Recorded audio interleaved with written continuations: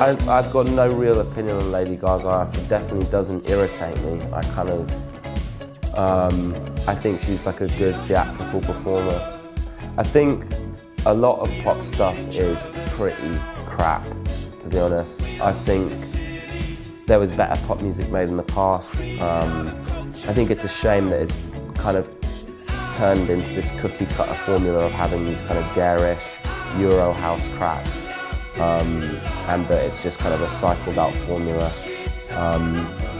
And also the fact that it's kind of sucked in a lot of hip hop in with it as well. And so I'm not like a massive fan of much current pop stuff, but I'm not losing sleep over it either.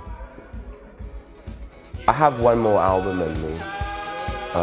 In terms of lyrics, like I think we could probably write instrumentals and like riffs and stuff like that for a long time, but I think really it's like lyrics where you start to dry out, and it all depends really on how many life experiences you're having, so it's hard to predict. I think I've got one more in me right now, and then beyond them we'll see. I kind of don't want to outstay my welcome, and I worry that I want to make sure that what we put out is worth putting out. I don't want to just put out slop for the sake of it, to get applause or move on.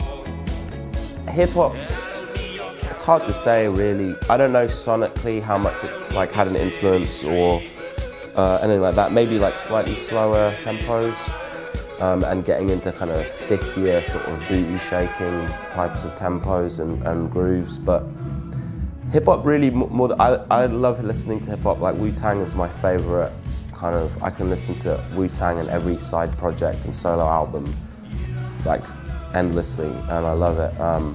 I think it's definitely affected our mindset in some ways about how to deal with the business side of stuff and to remain like tight as a gang.